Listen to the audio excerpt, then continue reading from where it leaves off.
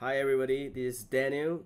So remember the video that I previously shown you guys, the best Wi-Fi fix, and it turns out that it hits me quite bad today.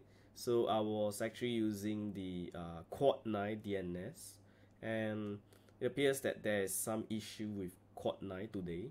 So I wasn't able to access any services.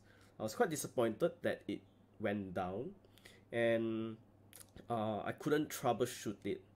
But there's one thing that I could do. It's to go to CMD and ping it to Google. So it's the DNS 8.8.8.8.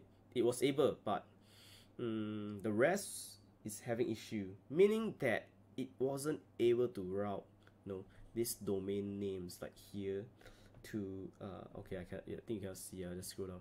Yeah, the domain name here into the IP address, the ideal IP address. So it's having an issue for those people who are actually using the Quad9 DNS. So I filed a report to them through Twitter, and hopefully it will fix it soon. So currently I'm using the 8.8.8.8 to temporarily solve the issue.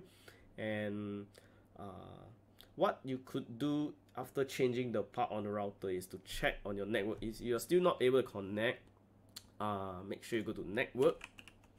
Okay, network. And go to adapter settings. Yeah, make sure the one you're using is actually set to this.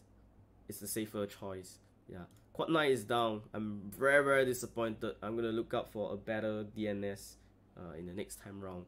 Actually, I shouldn't even be using Quad9 because I have various type of software, filtering and so on. So those are doing a very good job already. So maybe I'll just stick to 8.8.8.8 for now, and I'll just let those software that I'm using to work on it, so we have more trust on Google, and their DNS should be working pretty well. That's very disappointed. I think there's not an excuse for Quad9 to go down.